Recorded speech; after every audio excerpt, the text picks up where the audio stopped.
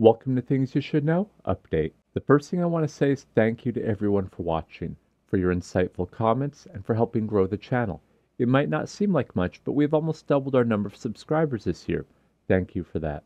While this year has been rough for both society and for myself, I feel good about what we have put out, and of course disappointed by the things I wasn't able to.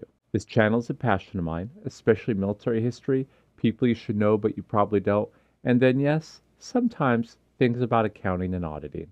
While this is a passion of mine, this is not something that pays the bills, nor do I expect it ever will. I still work full time, I have an awesome spouse I like spending time with, and I'm still undergoing transition. This all means I don't have the time to dedicate to the channel that I would like to. This means next year I'm still putting out content, and my goal in a world that I didn't have to work, I would do each subject at least once a week.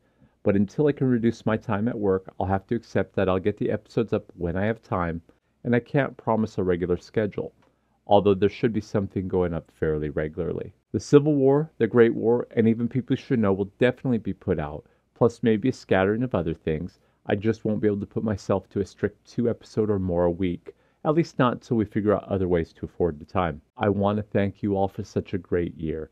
I look forward to next year being better for almost every reason possible in real life and here. Thanks for watching. Until the next episode comes out, take care of yourselves and each other.